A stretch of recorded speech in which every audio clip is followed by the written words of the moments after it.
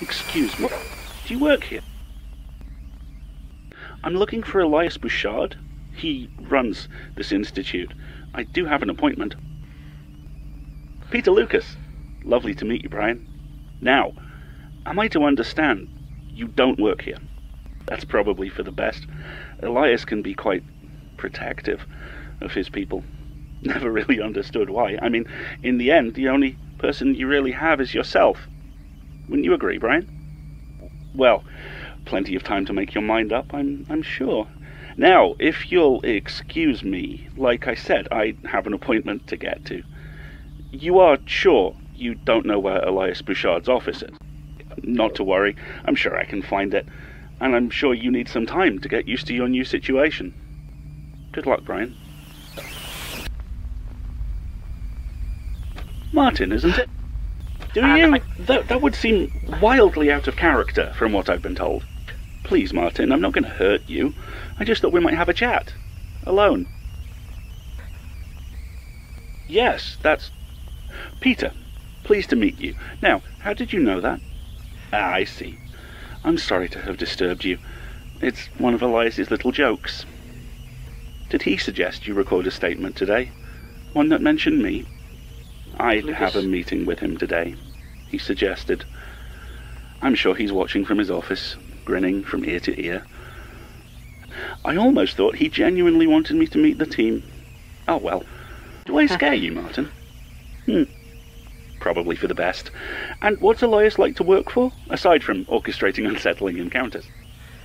And that's not something you look for in an employer, I assume. Almost certainly. How is he as a boss? Oh, that doesn't sound like the Elias I know. He killed people himself? Elias Bouchard getting his hands dirty. Well, must be the end times. So your advice would be less murder? No, it's a good observation. I thank you for it. Well, I'm sure I've disturbed you quite enough for one day. Martin, I have a meeting to get to, and a few things to tell Elias to his face about wasting both our time. Be seeing you, as it were. Must be a relief. Honestly, I thought there'd be more of a scene, but he always surprises me. Please, call me Peter, as you like. Look, don't let Elias get to you. You did very well. Really. I honestly think you managed to surprise him, even if he'd sooner die than admit it. Oh, right, of course. Well, you've successfully managed to remove Elias as the head of the Magnus Institute. So... Oh, no, not in any metaphysical sense. No, he's still very much the... How did he insist on phrasing it? Yes, the beating heart of the Institute. But practically speaking, he can hardly fulfill his more mundane managerial duties from a jail cell. Not exactly. He anticipated that you would likely find some way to remove him, so he made alternative arrangements. Exactly. To be honest with you, Martin, I didn't expect to be taking over the place so soon, or in quite such a state of disarray. But I'll do my best to keep the place afloat. Oh, what's that look for? You won. I am sorry if it doesn't look quite like you hoped, but here we are. Well, if you could send Melanie and Basira up to see me, I'd like to introduce myself. After that, I'll put through a couple of weeks of paid leave for you all. I think giving everyone some space to try and deal with the loss of Tim and Daisy might do everyone some good. Oh, and if you want to talk to a counsellor, the Institute will, of course, cover any costs. Don't mention it. I know how it can be with a new boss. I'd like to help you ease into it. Of course. Oh, and Elias said you'd probably be keeping a close eye on the Archivist's condition, so I'd be keen to hear any developments. Marvellous. And don't look so down. I know change can be scary, but eventually it happens just the same. I think we're going to great things, Martin. Great things. Which isn't a great sign, if I'm being completely honest. You talk to him. You talk to him. And that's understandable, Martin. Of course it is. Please don't think I'm upset. It's just not ideal. Shows how much work we still have ahead of us. They're already suspicious, Martin. That's not the problem. I had hoped that all this time apart would have given you the space you needed, but... And he beat the odds, which is good. But it does make things more complicated. It doesn't actually change anything. We've been over this. The sort of power you're going to need relies on your isolation. It needs to be you, Martin. You're the only one who could possibly balance between the two. And how do you think John's going to react to that explanation? Do you think he'll accept it calmly? Come through with a well-considered, rational response? Or would he assume he knows better than you and do something rash? That's fair. But I'm not wrong. Martin, this isn't how any of us wanted it to go. But here we are. And if we don't pull this off, it's over for everyone. John included. Because behind all his bluster, Elias is just like all the rest. He's so preoccupied playing the game, he doesn't pay attention to the big picture.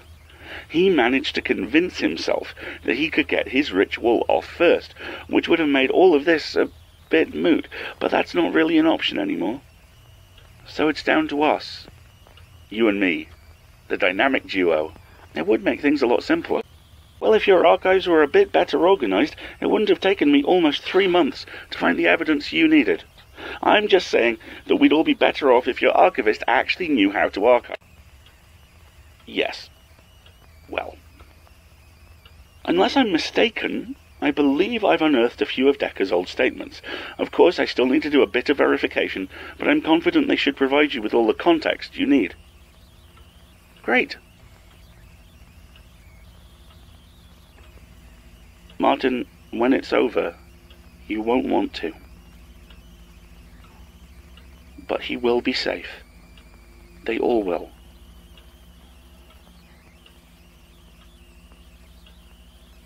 Anyway, I'm very excited to see this rota you've put together. Never had much of a gift for administration myself. Too many variables. Now, this box on the left, that's the library stuff, yes? No, can't stand computers. Besides, that's why I have an assistant, isn't it? It is. The extinction. Yes. Not at all. Honestly, that's the sort of thing I normally relish. I've always been a little bit of a gambler, and the higher the stakes, the better. This is different.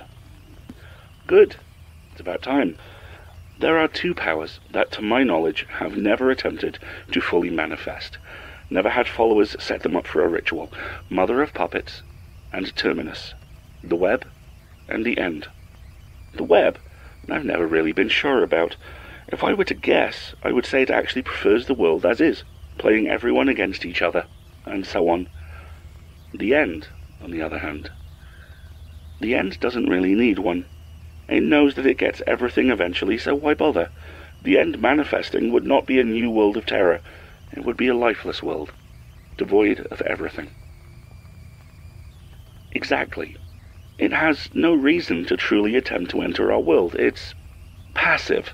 But the extinction is different. It's active. It will seek to create a lifeless world in a way that none of the other powers ever would. Some interpretations suggest it might replace us with something new that can then fear annihilation in turn. But I, and those like me, would rather that did not happen. I don't know if such a thing is even possible, but if it is, then yes, or at the very least weaken it. I'm still working out some of the kinks, but I believe I have a plan. However, it requires this place, and it requires someone touched by the beholding. Elias was, perhaps unsurprisingly, unwilling to help. Yes, Martin. It's going to be decades, if not centuries, before I get another chance to bring Forsaken into this world. Your last archivist saw to that. Honestly, if Elias hadn't killed that woman, I'd have been very tempted. I warned him she was a danger, but he's always... Anyway, the point is that, yes, obviously, if I last that long, I'm going to try again. But I'm rather keen for the world not to end in the meantime. Martin, this is what we agreed. After the flesh attacked, you came to me, and I've held up my end of the bargain, despite your continued hesitation. Your friends have been largely untroubled by the many, many enemies that they have made. Was that its name? To be honest with you, I thought it was dead, true enough, and as soon as I learned it was here, I moved to intervene. But, well, it turns out I wasn't really needed. And as far as the coffin goes, there's not much I can do about a bull-headed archivist who seems hell-bent on self-destruction. My powers only extend so far. Look, I'm not going to pressure you into doing anything you don't want to. It won't even work unless you're willing to commit. In any case, I have plenty of preparations to work on myself before it's ready. I'll see what else I can find to help with your reservations in the meantime, okay? Just don't hesitate too long. We are on a deadline after all. Right, then if you'll excuse me, I have a family thing to get to. Do we need to? Because, to be honest, I'm not entirely sure what's been going on with him these past couple of weeks. Martin, my patron, hopefully our patron someday, doesn't give me any sort of special insights. I'm not quite the accomplished voyeur that Elias was. I have to keep tabs on things the old-fashioned way, if you like, but I'm only one person, and I can't keep an eye on everything. As I said, one of the last shreds of the circus delivered a gateway into Too Close I Cannot Breathe. I went to help, but was too late. Then your detective friend left on one of Elias's wild goose chases. Then John willfully hurled himself into the coffin. I did not intervene, because thankfully I did not agree to protect your friends from their own idiocy. Though actually, he gave it more consideration than I thought he would. If you say so. Regardless, he's in there 3 days, and then what do you know? He manages to pull himself out of the coffin like a grubby Jesus. And he even brings a penitent thief along in the form of your pet murderer. Does this seem about right to you so far? Now, from my point of view, so far, none of this has been any of my business. We have bigger concerns than this little soap opera you call an archive. What does puzzle me, though, and I mean that genuinely, is why you were piling tape recorders onto the coffin while John was in there. It's a question, Martin. It's not an accusation.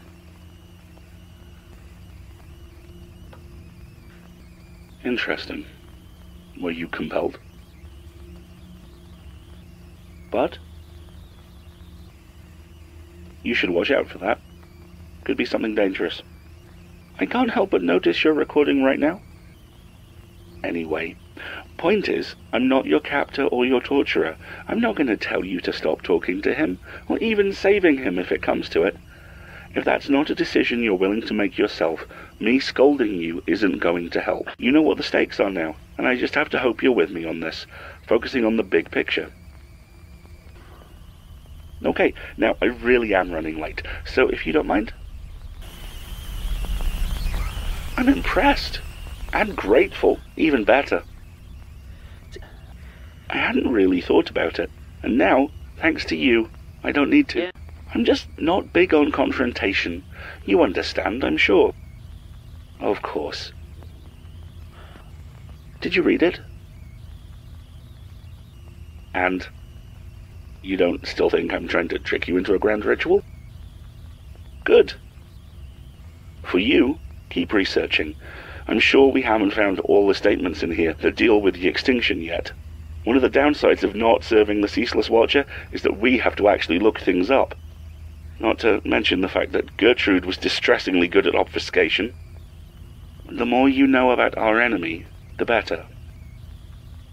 I have my own explorations I need to attend to. And a, meeting to arrange. For you. I'm absolutely delighted with your progress, and I feel you've earned some straight answers. Oh no, that sort of conversation makes me very uncomfortable. No, I'm owed a favor by a friend of mine. I've asked him to stop by, when he's back in the country. When have I ever? Oh, come now. What would life be without the occasional twist? Oh, speaking of which, I've had a report of a workplace dispute in the library, and I would value your input. I'm trying to get out of the habit of, what did you call it? Sending them away? Then I have good news for you. In my defense, it is still quite funny. I think we're finally ready. Yes. Well, for the most part. To a certain degree, you really need to see it for yourself. You know the tunnels under the Institute? Well, there's something at the center, let's call it a device. Now, our biggest problem with the extinction is lack of information. We know it's emerging, but we don't know how or where. Yes, I very much hope so. If you need more time, good, because I was going to say there probably isn't any. It's very difficult to reach if you don't know exactly where you're going. I will. By tomorrow I should have my hands on a map, and then we go.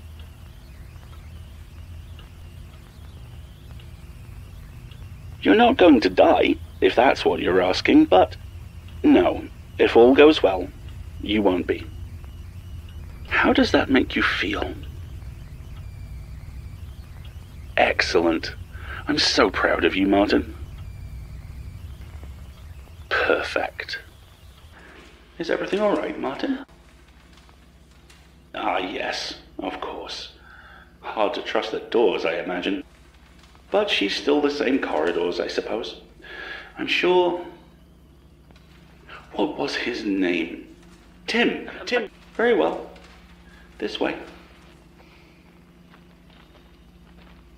Oh, don't worry about that. Ink's practically still wet.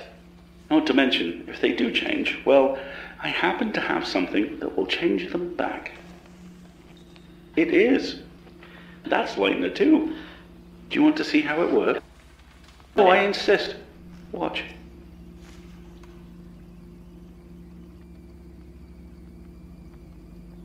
Time rating. Shush.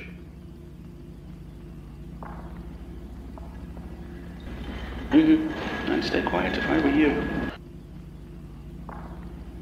Yes.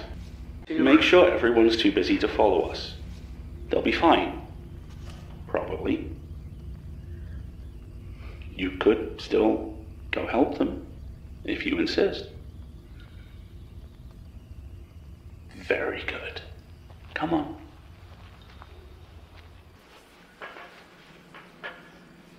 The panopticon of Millbank Prison.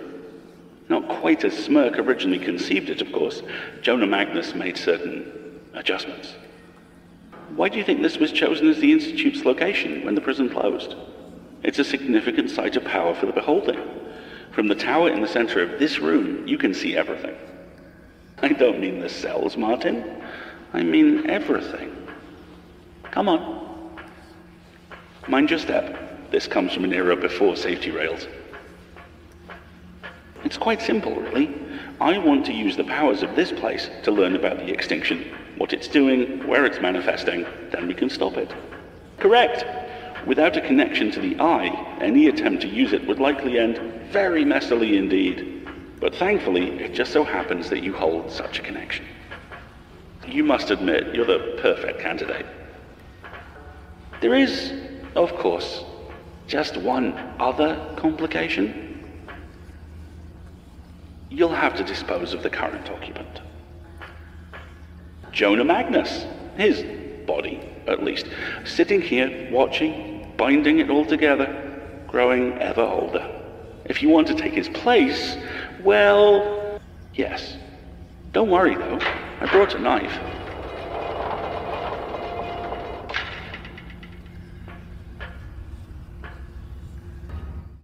What are you doing here, Elias? Don't let him distract you, Elias. Of course, you can take all the time in the world.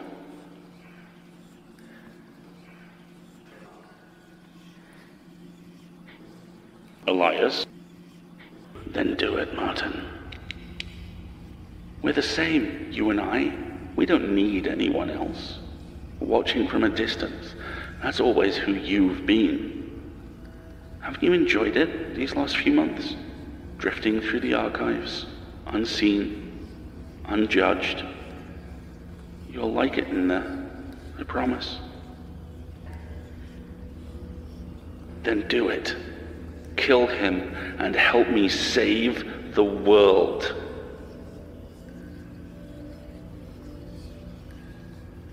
Martin, what are you doing?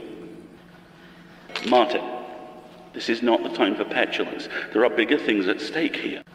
The extinction is coming. What you said. I see. This is your doing, is it? But you do serve the lonely. No. No! This isn't fair. Do you have any idea what you've done? You knew he must have... No, that's not... You can't. No! Shut up! Fine. Oh no, no. I'm not going to make it easy on him. You haven't won yet. He doesn't want to see you. I'm not here, Archivist. No one is. It's only you. You've still got time, Archivist. Turn around and leave. You've played your part. Now go. Of course. Or haven't you been paying attention? It's odd, really. You each think you're so focused on the other, but how much do you really know each other? How much time have you spent together when not working, or bickering, or fleeing from that latest thing that wants to kill you? So, what are you seeking? The image you've each created of the other? The people you think you love don't exist. Not really. And that's a very lonely place to be. He doesn't want to see you. Just go. Martin! I tried to tell you. He's gone. He made his choice. And it wasn't you.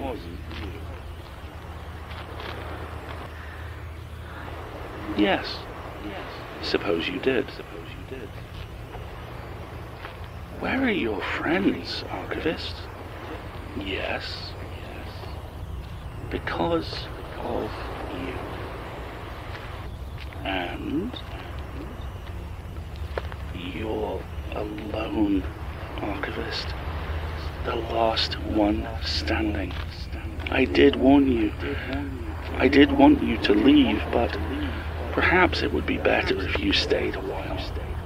After all, you can't hurt anyone in here. Yes. What? Fine. It was just a thought. So leave. That's not going to happen. No.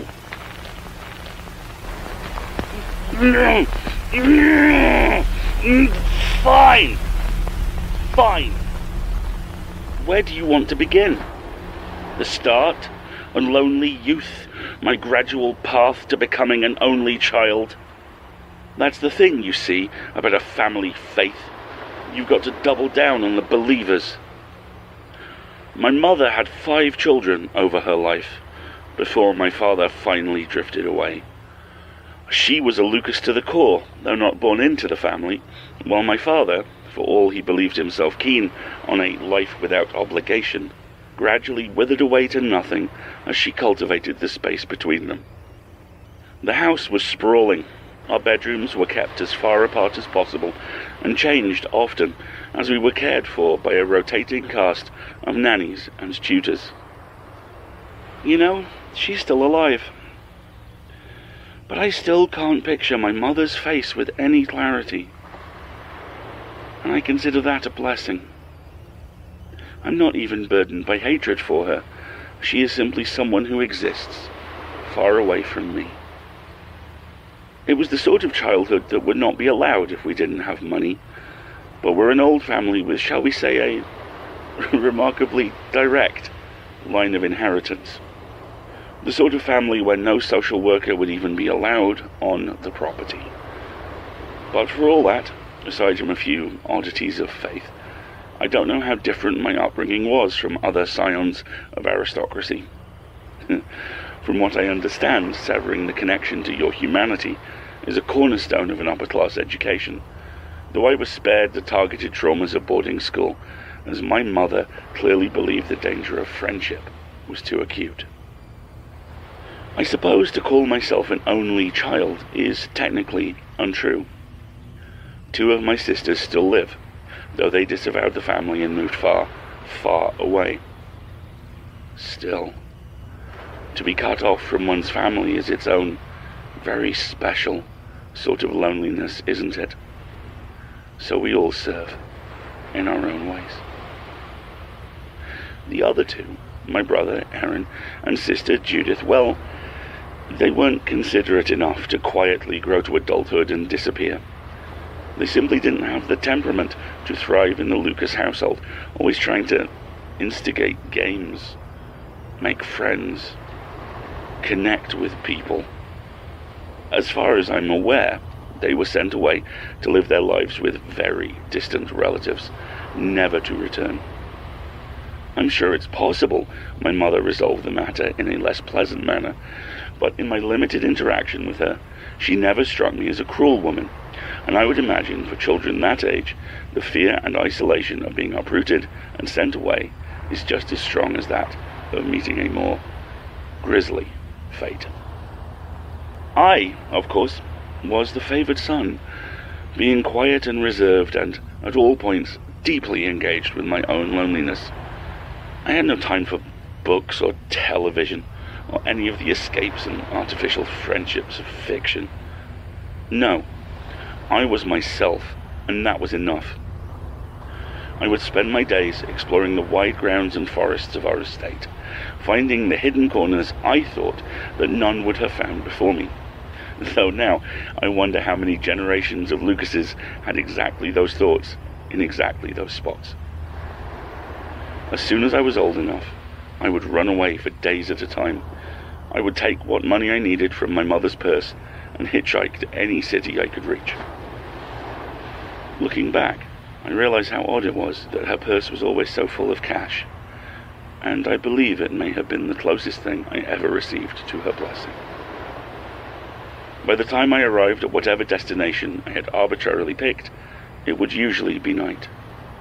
I would walk around the darkened streets, drinking in the sodium orange, looking at the lit windows of the tower blocks that surrounded me, each one a small, cozy den of warmth and humanity, and reveling in my distance from them. Sometimes I would pass another late-night traveler on the street, and I would hate them. They shattered the distance, my cocoon of quiet stillness, and I wished with all my heart that they would simply disappear. And one day, one of them did. I still remember him well.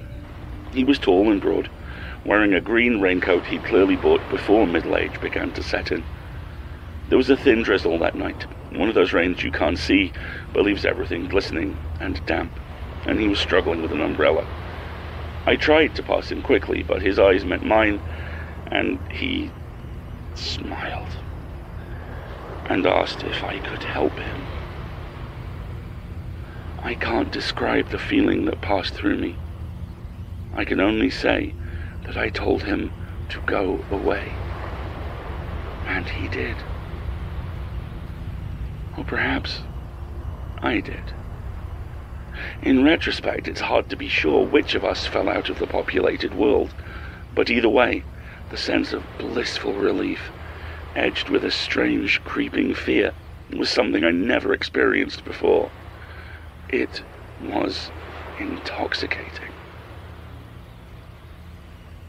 When I returned, I was met by my mother and a small group of stern-faced relatives that I had never seen before, except at funerals.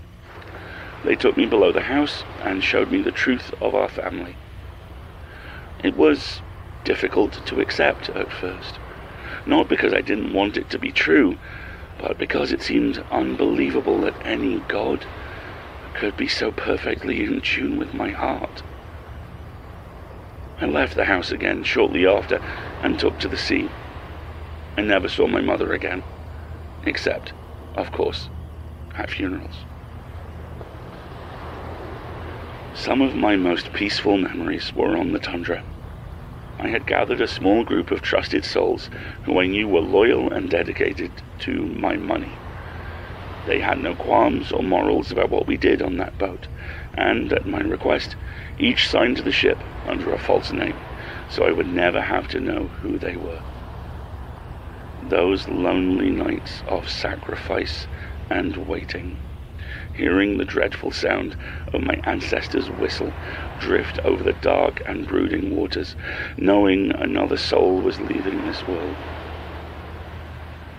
God, I wish I was there now, locked in my cabin, staring over the quiet emptiness of the open ocean.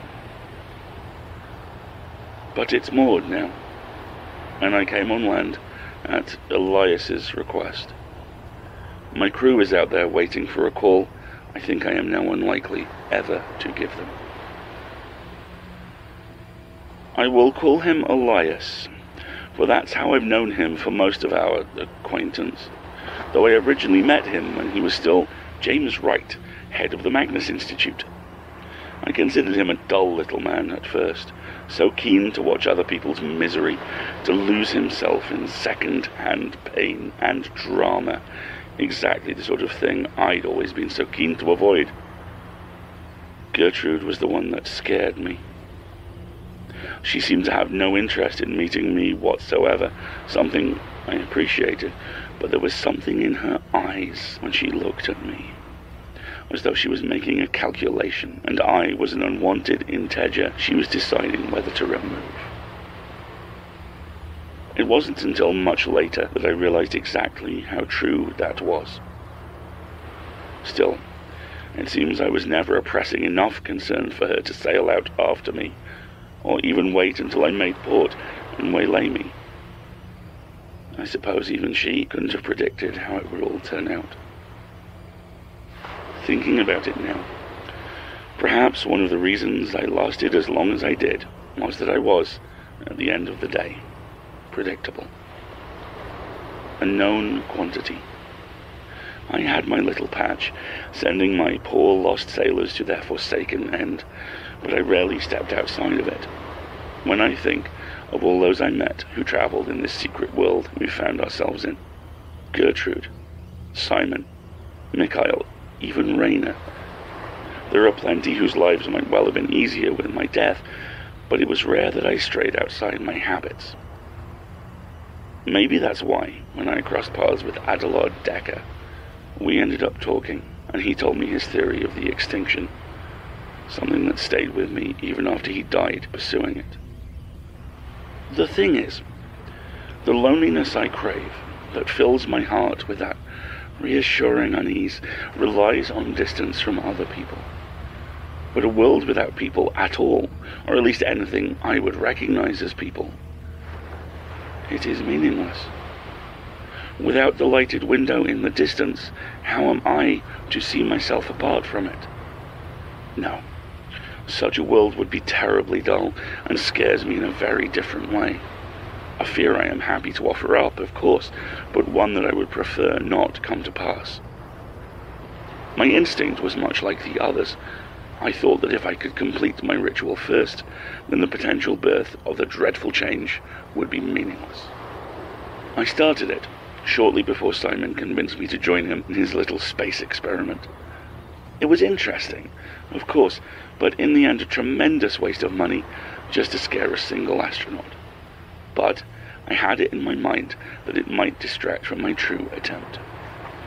I had commissioned the services of architects, designers, and sociologists, all under a variety of pretenses, and had secured a plot of land near Aldgate East. I was going to build a tower block of my very own.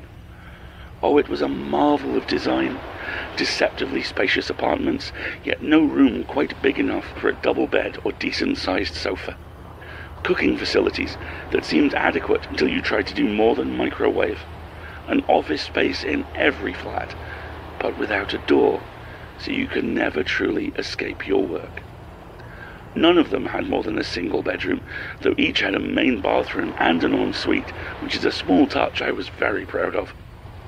The lower 4 levels were left deliberately empty, so anyone living there could only see the people below from a distance. The lights of the city that they were removed from. The windows were thick, and every wall had soundproofing inside it. The corridors were full of false doors, so even though each floor was designed to minimize the probability of residents encountering each other, it would seem as though they were crowded in by doors that would not open if knocked on. I made the elevators very small. Then, I offered the rooms at a ridiculously low price for their central London location, and then screened the applicants mercilessly.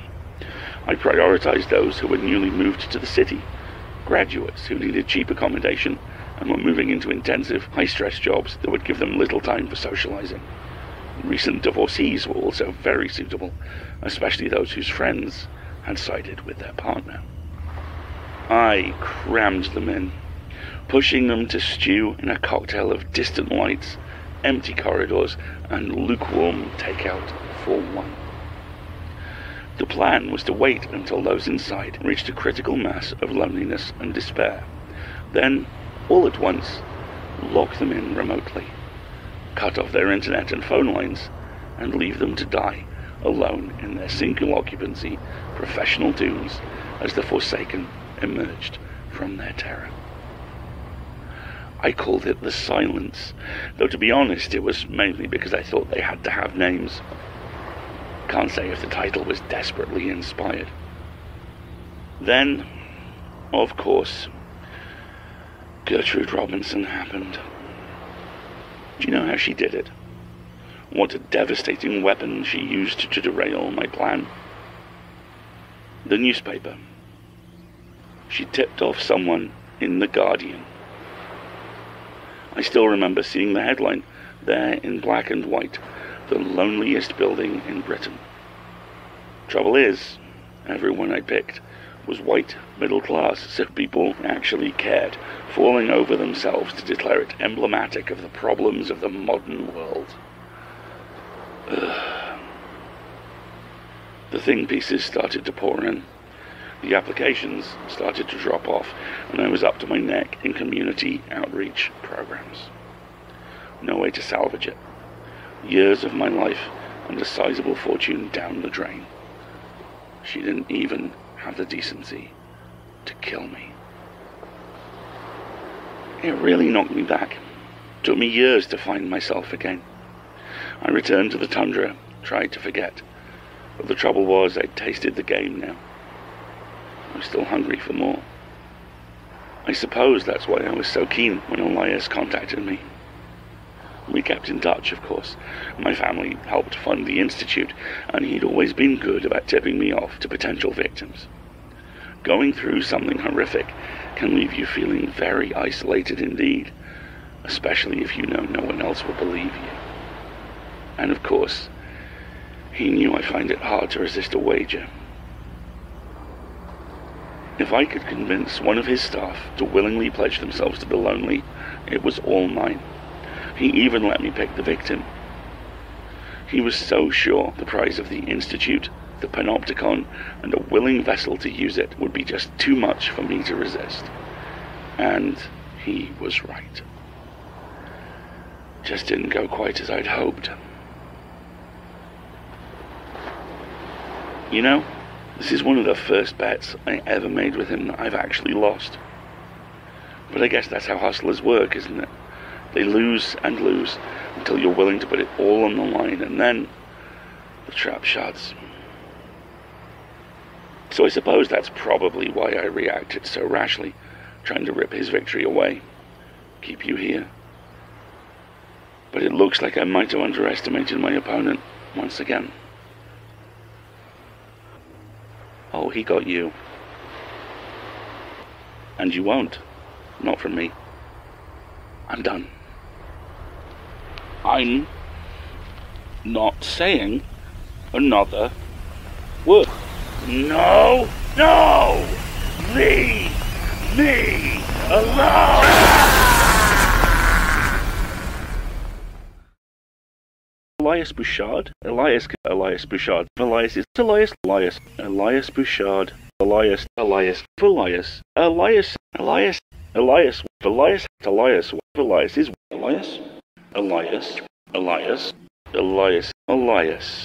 When Elias. Peter. Now Peter. Peter. Now Peter. Peter. Peter, Lucas. Peter.